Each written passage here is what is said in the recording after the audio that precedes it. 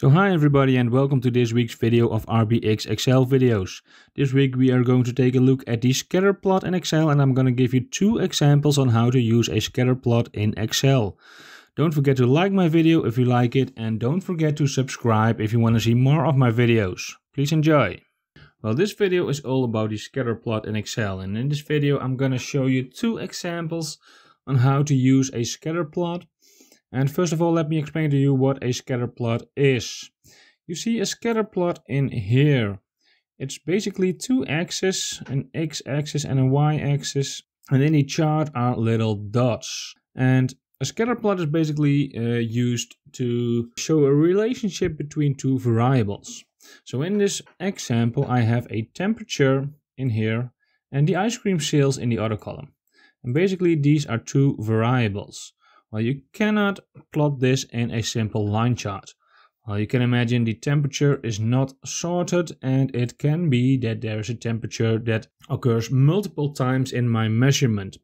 So in that case, you need to plot that in a scatter plot. And you can see every dot represents one measurement.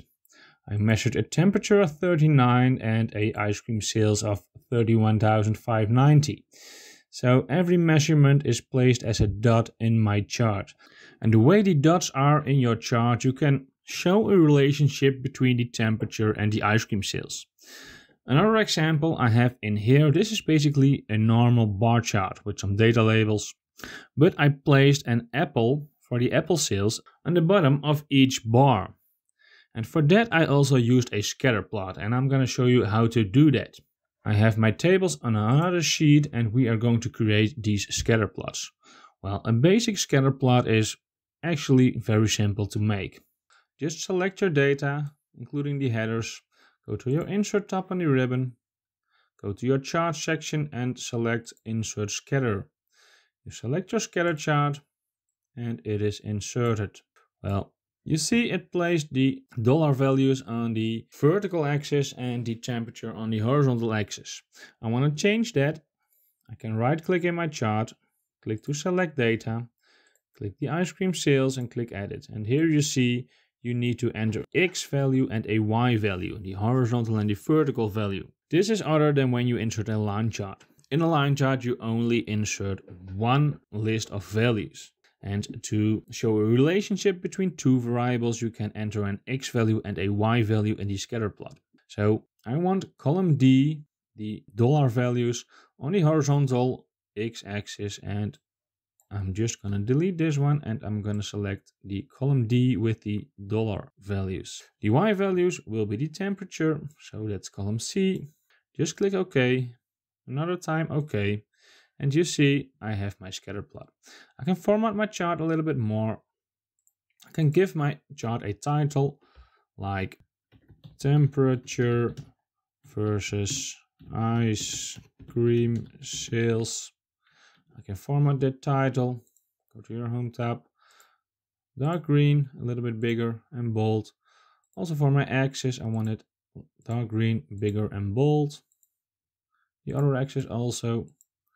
And you see I have a nice chart. I see the values on the horizontal x-axis have all 3 decimals, and I want to change that. You can just click the axis in your chart, press Ctrl 1, and if you have difficulties to select your axis or another part of your chart, you can just select something in your chart, press Ctrl 1, and by this menu you can select other parts of your chart. I have my horizontal axis. I'm going down to the number area. I want to say this is a currency and I want only 2 decimals. Press enter. You can close this window and now you see there are 2 decimals. I can remove the outline of my chart by selecting my chart, press Ctrl 1 again, go to my border menu and I say no line. You see there's no line around my chart. In my example, I'm going to show you, you saw nice green dots, and I'm going to show you how to insert them. You can just insert a shape, which is round. I can draw it in here, go to my shape format on my ribbon. I can type the height as 0.25 and also the width as 0.25. I can press Ctrl 1 to format my shape. I want no fill and I want a solid dark green line of 2 points. Close this window and you see I made my dot. I can select it. I can press Ctrl C to copy it. I can click one of the dots in my chart to select them. Press Ctrl V to paste. And you see I pasted my nice dots in my chart. So that's the way you can create this nice scatter plot. There's also another example of the scatter plot I want to show you, and that's a combination of a scatter plot with a bar chart. I have a table in here with months and Apple sales, and I want to insert a bar chart first. So select your data, go to your Insert tab, go to your bar charts and just insert a clustered column chart, place it in here. And we are going to adjust this chart a little bit. We're going to format it. The Apple sales is the title. I'm going to make this dark green a little bit bigger and bold. My vertical axis also dark green, bigger and bold, and my horizontal axis the same.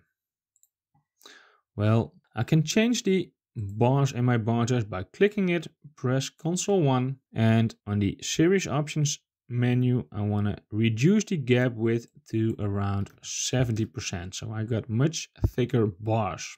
So I'm going to go to my fill and line, and I want a solid fill of a light green color, and my border is a solid line of a dark green color, and I want to have this 1.5 point. Close this window.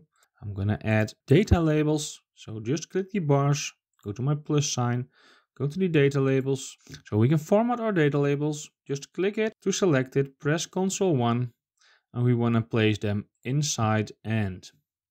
Just close this window. I want them bold, a little bit bigger, and I want them dark green. Well, the only thing we need to do is place the apples, and for that we are going to use the scatter plot.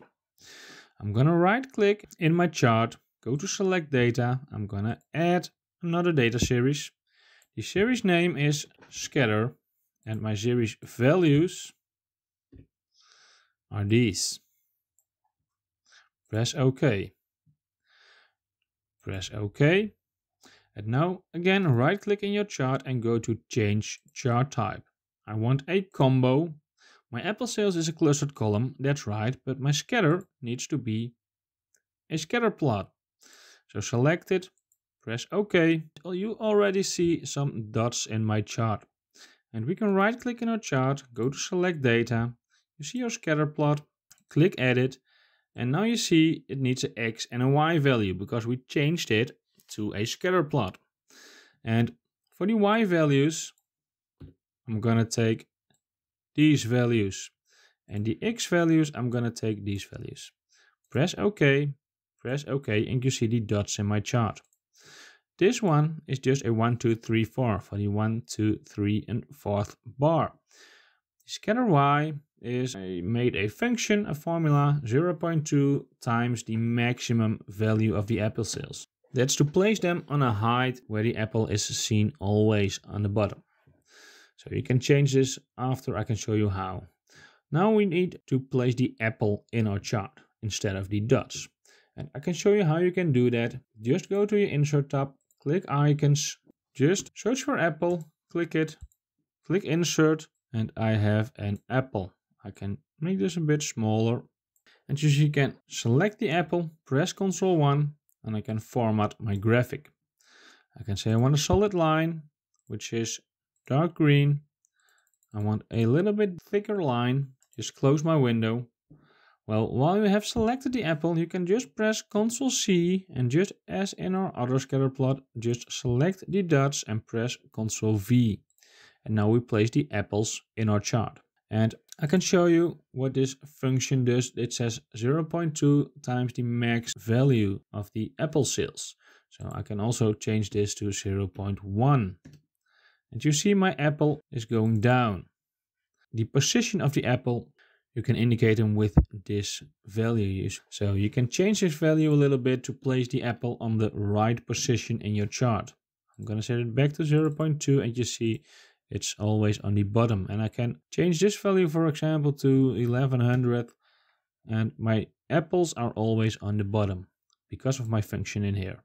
Well, we can change the format a little bit. We can remove the grid lines in our chart, and we can remove the outline in our chart. And that's how you can use the scatter plot in 2 different ways. So that were 2 examples on how to use a scatter plot in Excel. I hope you learned a lot of it and that you can make your own scatter plot by now. Don't forget to subscribe to my channel if you want to see more of my videos, and please give the video a like if you like my videos. Thank you for watching.